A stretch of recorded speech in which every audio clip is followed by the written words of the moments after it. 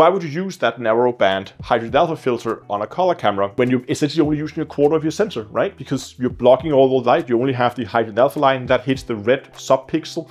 The three others are not getting any data, so you're only getting that hydrogen alpha data in. Because what people do is they might shoot either unfiltered or with a very broad filter, and if they're shooting under light pollution, they'll try to capture as much color information as they can by shooting with these wider filters or maybe unfiltered.